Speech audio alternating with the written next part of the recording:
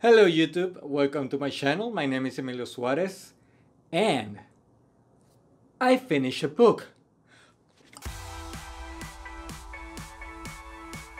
So let's just talk about it, okay?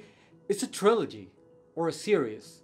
I don't know if a trilogy can count as a series or they're two different things or it just really doesn't matter. Please let me know in the comments.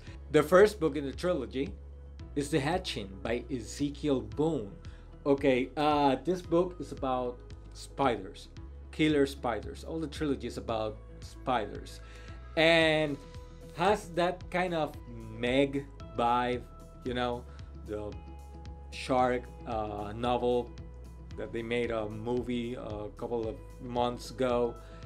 It has that feeling, but for some reason, I felt that this book was more fun. And I'm gonna be talking about each of the books.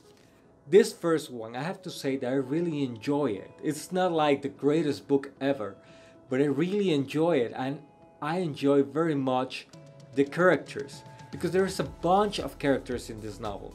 There's the FBI agent who's checking out on a plane crash, and there's the scientist, and there's the Madame President Pilgrim and her chief of staff Manny. And there's a bunch of things happening because each one is dealing with their own relationship lives, and that's the most interesting part of the book, of the novel. Manny's dealing with his ex-wife, the scientist Miss Geyer. She has a romance with one of her grad students. Miss Pilgrim, of course, is been unfaithful to her husband with her chief of staff.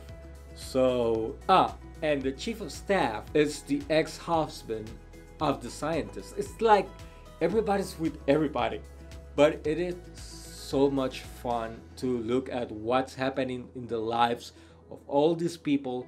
Between spiders from Nazca in Peru are just eating people. I have to say, if there was a movie about this, I will go and watch the movie. Not for the spiders, but for the characters. I think the characters were very, very fun, and you feel like you want to follow every single one of them. Now, the second book of the series is this one, Skitters. And this deals with the second, I think I should say there are spoilers here in this video. A wave of spiders, the first wave of spiders looks like they're all dead, but they come back again. This second book was nice, was fun, but not as much fun as the first one. Why?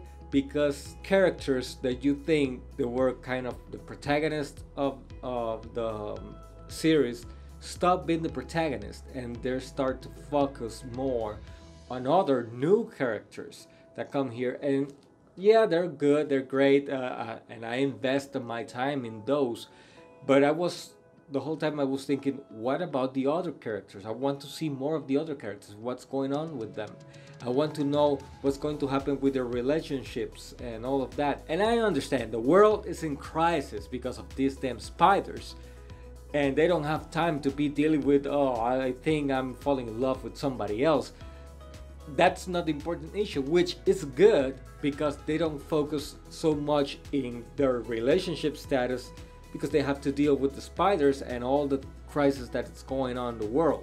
But I kind of missed the first characters of the first book. They're here, but they're not as much. The only two characters, or maybe three characters, I think I should say, the character that is listed here is the FBI agent, because, well, you need the president, and the president is gonna be making decisions, and you need her chief of staff, and of course the scientist who's now working with the president. You need those characters here. It was kind of going in a way that I know what was going to happen, because the second wave of spiders were moving in a certain way, and there are these big spiders in a couple of places, and they serve as modems, like they control the rest of the spiders, so you kind of know what you are going to do. I mean, they're going to try to kill the giant spiders so they can just turn off the rest of them. The final book in the series, it's Zero Day. This is the book that I least liked, because now again the characters were so apart with their own lives that in certain way it looked a little bit repetitive what they were doing, because you just can't do so much when you're just in one place, like with the FBI agent. And I keep mentioning the FBI agent because I want him to be here more, but he's not. Or maybe what should I say is, I want them to be all together, but they're just kind of separate, and it was a little bit disappointing. Now, this book and the second one have things that were that I really liked. And it's that they got these little stories, like these little short stories in between, with characters that are not connected with any other principal character here. And I really love them because they're just there for a brief time, and they're just either die or do something good with their lives, and they don't appear again. And I really love those parts for some reason, because they were contained and they tell me everything that I need to know about the character. And sometimes I feel bad for those characters who died in those little situations, and I felt very connected. So I think the writer did a really great job doing these little pieces inside of the trilogy. There were other characters that were more time, but very apart, and for some reason you want to know what's going to happen with them, or I was expecting to see in which way they were gonna be connected with the other characters, but they were never connected. They were just isolated characters, and they were fun, yes, but maybe it's just my fault, because I was expecting to all them be together and form this big giant Megazord Power Ranger thing and fight the spiders and all of that. But another thing that I was a little bit disappointed in the third book is the final act. It was like so easy to do. They just spent so much time doing what I already had in mind in the second book. Maybe moving pieces in the story. I'm not talking about the author writing the story, but in the world, in the universe of the story.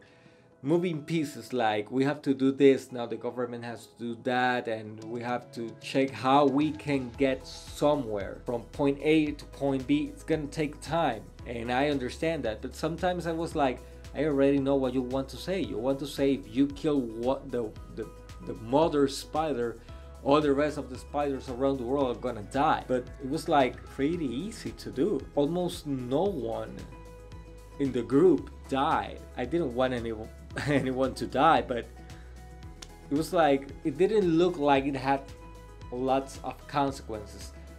After the book ends, then there's an epilogue with the lives of every single character, and everything was resolved so fast. Like, everybody was happy, and I'm happy that they were happy.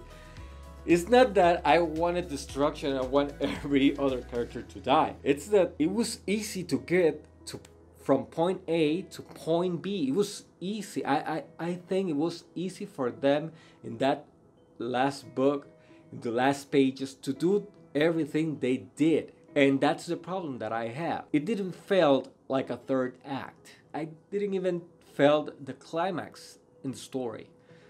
It was so diluted. It was so superficial that it didn't feel like a climax. There's no point where I can say the climax was that one, because it was very repetitive about, well, let's go all in the group and kill this giant spider. Okay, now let's go all in the group to another place and kill this spider. No, we found the giant spider that controls all the spiders in the world. Okay, let's go and do the same thing. The same group, go to the place and kill the spider. Done. Epilogue. That's my only concern. Now, do I recommend the series? Yeah, why not? They're fun.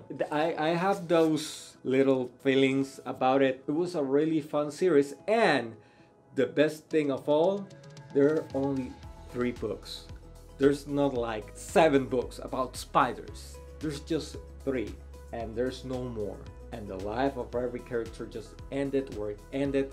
I hope I'm saying this, probably next year is gonna be the next book, the fourth book, where there was a spider who had a kid, and I don't know. I just hope that doesn't happen. The story was told there. It took me a long time to finish it, but there it is. That's what I think about the book, and I hope this helps you also when you're writing your own stories, to have an idea of how maybe readers or the audience, if you're writing a screenplay, can feel about your characters, okay? And the idea is not to give the audience or the reader what they want. It's just move the audience emotionally. That's it. If you had to kill any character in the third book, well, maybe it's gonna be a pain for me. But if you give me a good reason for that, not a good reason that he maybe died as a hero or she died as a hero or something like that, but like the character had to die for this to happen, well, I'll be sad, but it's gonna feel maybe a little bit more complete. I was gonna feel a little bit more complete. Maybe you, if you read it, you felt complete. That worked for you, and that's great. But for me, it didn't work the way I was expecting to. So anyway, those were my thoughts. You want to keep on talking about the series, anything in particular, just let me know. Hit it in the comments. Remember to subscribe if you like these videos, and let me know if you want to keep on learning a little bit more about screenwriting, and I'll try to give all the tips that I can here for you, and I will help you in any way I can. So subscribe if you like it, just give it a thumbs up, and thank you for being here. Gracias, YouTube.